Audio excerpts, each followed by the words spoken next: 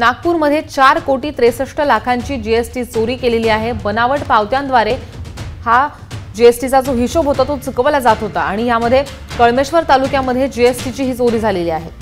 New age false कंपनीच्या व्यवस्थापकाला यामध्ये अटक करण्यात आलेली आहे। कंपनीचा संचालक मनोज गुप्ता सध्या फरार आहे।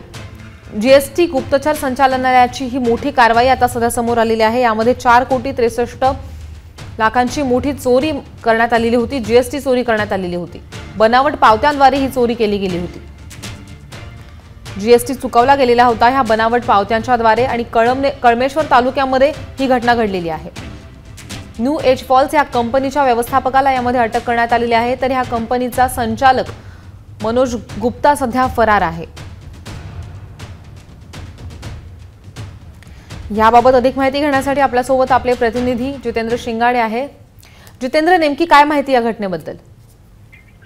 ऋतुजा, आपल्याला ठाऊक असेल जेव्हापासून जीएसटी लागू झालेली आहे तेव्हापासून विविध स्तरावर या कारवाया करण्यात येतात। मात्र नागपूर जिल्ह्यातील ही पहिली कारवाई म्हणावी लागेल ज्यामध्ये एक कंपनी आहे new age false service company limited. ही नागपूर जिल्ह्यातील कळमेश्वर तालुक्यात या कंपनीचं मुख्यालय आहे आणि तिथेच ही कंपनी देखील कार्यरत असते। या कंपनीने बनावट पावत्या बनवून सुमारे 4.5 कोटीचा जीएसटी कर बुडवलेला आहे आणि हा जीएसटी कर बुडवल्याची जेव्हा माहिती जीएसटीच्या गुप्तचर संचालनालयाला मिळाली तेव्हा त्यांनी ही कारवाई केलेली आहे। या कारवाईमध्ये सध्या जो कंपनीचा व्यवस्थापक आहे त्याला अटक करण्यात आलेली आहे। मात्र जो कंपनीचा डायरेक्टर आहे मनोज गुप्ता तो अजूनही फरार आहे।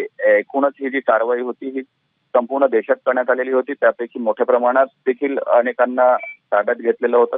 मात्र नागपूर जिल्ह्यात ही पहिली कारवाई म्हणावी लागेल। यामध्ये इनपुट टॅक्स क्रेडिटच्या नावाखाली बनावट पावत्या बनवून ही टॅक्स चोरी करण्यात आलेली होती आणि आता जो फरार डायरेक्टर आहे संचालक आहे मनोज गुप्ता याचा देखील आता शोध जीएसटीचं गुप्तचर संचालनालय घेत आहे। ऋतुजा, धन्यवाद जितेंद्र दिलेल्या माहितीबद्दल। तर आता ह्या ठिकाणी नागपूरमध्ये जीएसटी गुप्तचर संचालनालयाची मोठी कारवाई करण्यात आलेली आहे। कळमेश्वर तालुक्यामध्ये जीएसटीची मोठी चोरी झालेली होती। 4,63,00,000ची चोरी या ठिकाणी केली गेलेली होती।